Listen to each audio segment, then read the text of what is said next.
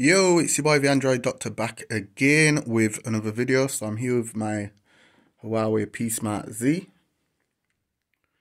Okay, so in this video I'll be showing you how to disable the news feed. So when you swipe to the left on the home screen, you will notice that you have this news feed. To be honest, I don't really use it. So if you're like me and you're not a big fan of it and you want to turn it off, this video is for you. So it's real simple to do. All you have to do is just long press on the home screen and go to home screen settings. And then you will see the option here, Google Feed.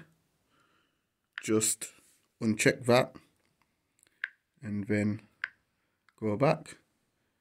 And now as you can see, when you swipe left, there's nothing there. So yeah, that's how you disable the news feed on the Huawei P Smart Z. If this video helped you out, you already know what to do.